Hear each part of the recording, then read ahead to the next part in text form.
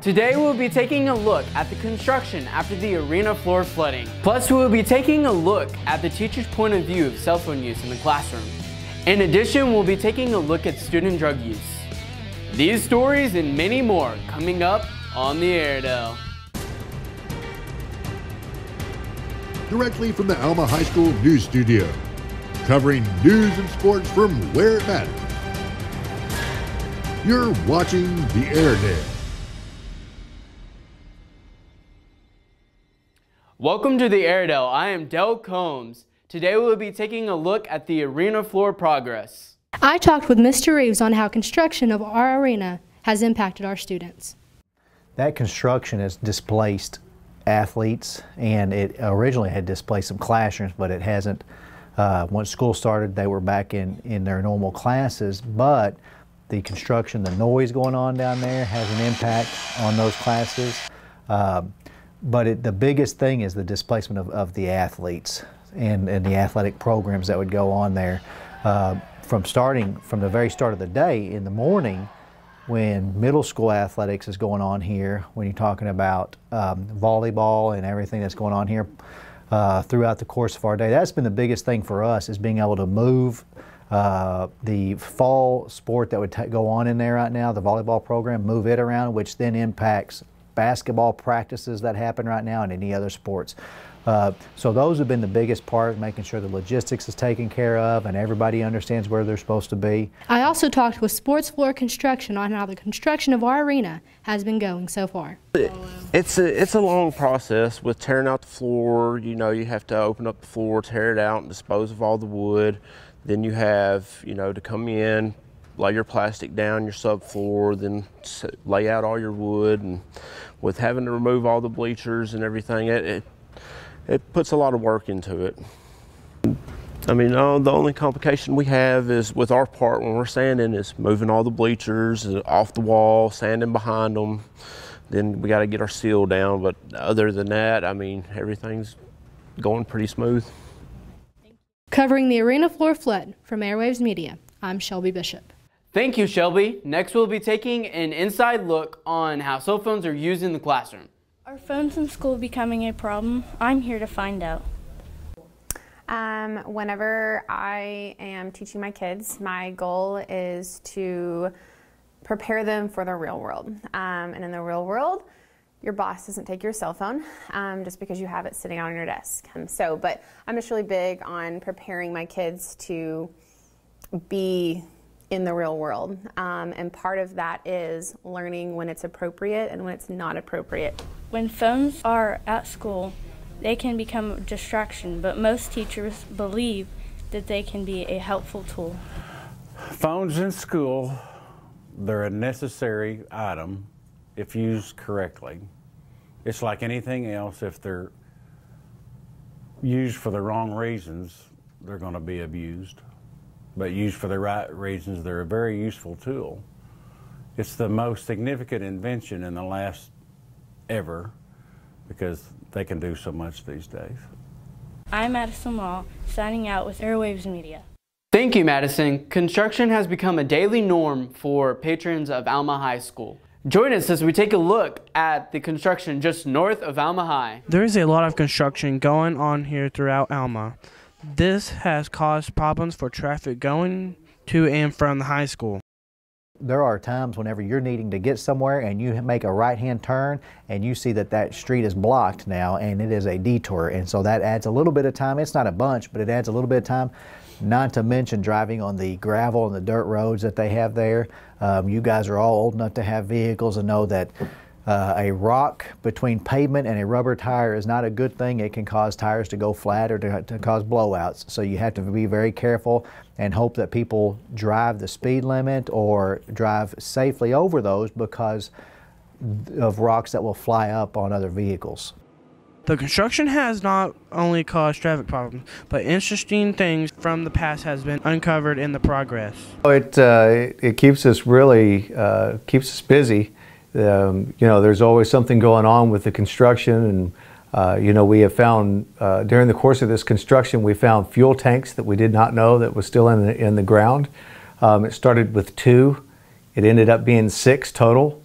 The problem with that is that there was still fuel in some of those tanks, so there was some contamination with the ground. So we actually had to remove some contaminated dirt and fill it back in with other dirt. And you know, we had a water main that got broke, and then we were having to relocate that water main. So that delayed a project, and it's running behind now, talking about over on Column Lane.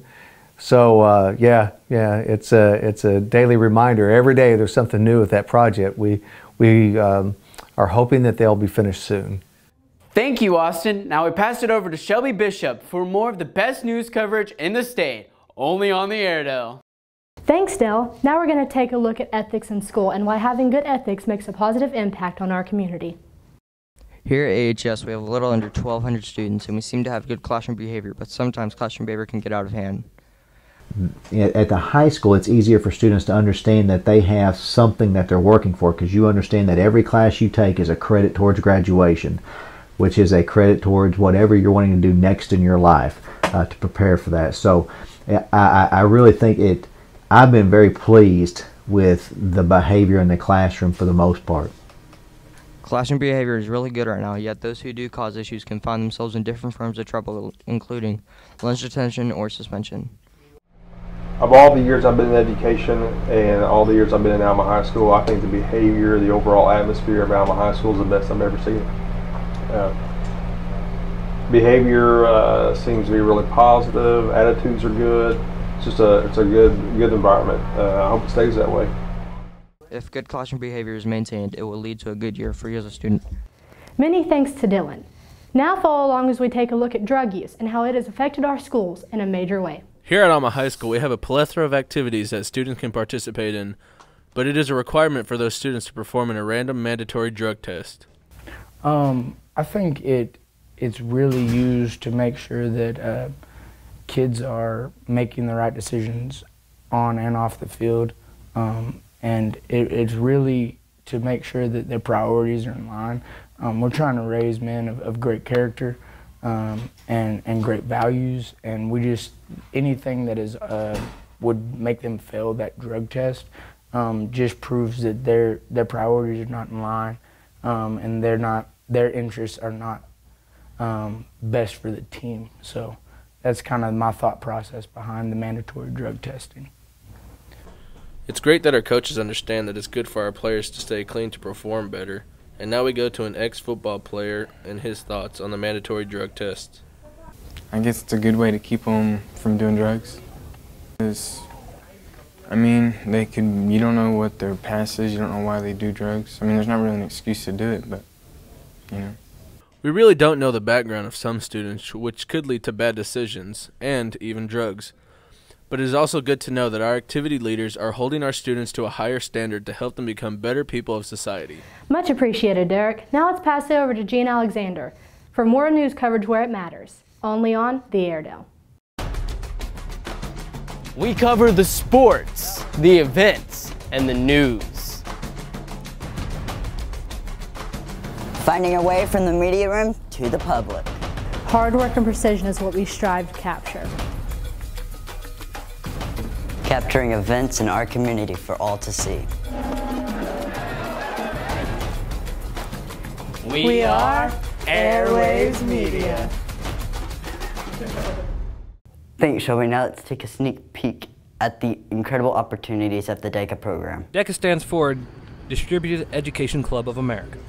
It teaches people about businesses and marketing. To go into the more detail about DECA, we have a few kids explaining what DECA is about. DECA is an amazing organization where we do a lot of great things, not only for us in building resumes, but for our community, such as traveling, networking, working with others, and earning scholarships. There are many opportunities in DECA, whether it's to travel to state competitions or just in general to give back to your community. We do things for the Children's Hospital, like do fundraisers to receive crayons and coloring books to give back to the children. We also do Fire and Safety Day. DECA is very active in the community and in the schools, helping younger students with safety and marketing. Go to to primary school and we teach younger kids about the safety and priorities of understanding the fire drill and evacuating the building. We also run some 5Ks, such as the Second Milk and the Jack's Diner Run. Those also just help to raise awareness and money for the causes that we're running for. Heirlooms is DECA operated opened in the promenade of the high school from 7:45 to 12:45. DECA also runs our school shop called Heirlooms, and DECA members work there for community service hours and credit inside and outside of class. It's just another way to gain volunteer hours and stuff. State competition's also optional. We do a competition or two every year, and our main one is always in Little Rock, but this year We'll be in Nashville, Tennessee. And that's our international, where groups and clubs from all over the world come. As you can see, DECA is beneficial to anyone interested in marketing. With Airewaves Media, this is Shane Lace, Tyson Shep, and Noah McClanahan. Here in Alma High School, we see that having young love isn't all that pretty. At AHS, we all think we found the one, but did we really now? When we question ourselves, I hope we'll stay together, or does he or she make me happy? Well, we asked a few people at AHS what they thought of teen dating violence.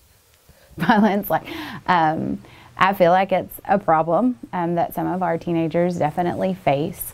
It can be male violence. Typically, male violence against females is what we think of, but that's not always the case. Sometimes we'll have females who are violent toward males.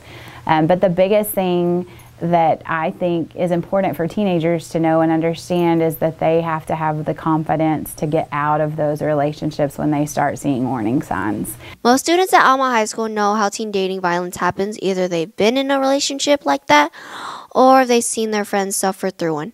You don't think it could happen at our school? I'll be fine, but the truth is that the most beautiful relationship can turn out to be the most horrible, and they suffer quietly. They can play nice, but in all reality, when it is just them, the pain and suffering begins. Sometimes that's the hardest thing for us as counselors when we're working with them, is to convince them that this is not healthy. You know, when you see unhealthy things, or when their friends notice unhealthy things and try to convince them, it's really hard for them to get out of that because they think they love that person or that they won't do it again. But most of the time when those warning signs are there, then it only progresses and gets worse. A lot of times it's from things I feel like they've been exposed to when they were younger, and sometimes they come from a environment at home where there are unhealthy relationships, and so they learn from that, and they don't really know that what they're doing is bad on both ends, the abuser and the person who's been abused, because the relationships they've seen maybe are kind of broken. As we talk about teen dating violence, we are moving on to bullying. Most people really don't care about it, but in reality, people really do suffer and go through it now. I think it's very sad. I mean, I think that's why schools have really put in lots of programs now to deal with bullying, because there are so many kids being affected these days. Yes, I think that you should be looking for warning signs in your friends and people that you talk to, and I think kids do a really good job these days of doing that, because I'll have lots of students come to me and say, you know, I need to talk to you about my friend, here's kind of what's going on, and I really feel like they need help with this situation. Reporting for Airewaves Media, it's Kirsten Goss and Gemini Shong. For our next story, we'll discuss how your behavior in class can affect your success in school. Now to Stephen Miller for more on that story. Well, I think our overall ethics of the students in this school are great because they're representative of our community. This is a good place to live, a good place to grow up. And here's what Mr. Reeves thinks about our ethics and behavior. We want them to carry themselves in a way that later in life, the same traits will help make them successful. As you can see, Mr. Reeves feels good about our ethics and behavior. And every day they wake up, it's not like they woke up in a new world. They kind of remember, this is what I did yesterday, this is what I got in trouble for, or this is what was successful. I can repeat that pattern and not repeat that pattern. So it's a lot easier to reason with those students. So far, ethics and behavior are going good. Stephen Miller from Airewaves Media signing out. Now to Shelby Bishop for our Airedale sports coverage.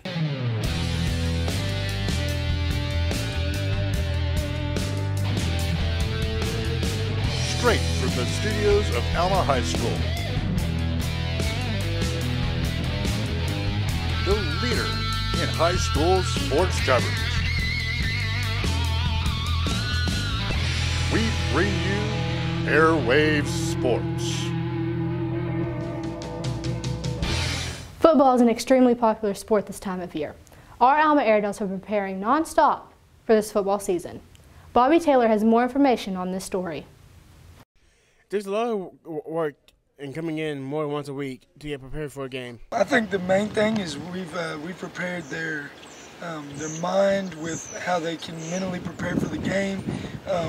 We've prepared them physically, and we've prepared them conditionally. We condition quite a bit, and they're ready to go. They're in shape. They're ready for the season. There are no tricks to get ready for a game, but it takes a lot of hitting. I think I have prepared myself by coming in 2 to 3 times a week and showing up early, staying late, putting in that extra work. Some tricks. We're not gonna do a lot of tricks. We're gonna keep it pretty basic. We're gonna line up. We're gonna get lined up. We're gonna play sound, fundamental football, and we're gonna hit them. We're gonna hit them in the mouth every single play. We're gonna enjoy doing that, and that's what I try to train my guys. They love being physical. We're going to be the most physical defense out there every single game. There are a lot of great sports at AHS, but one of the biggest sports is football. There's a lot of work in coming in more than once a week to get prepared for a game.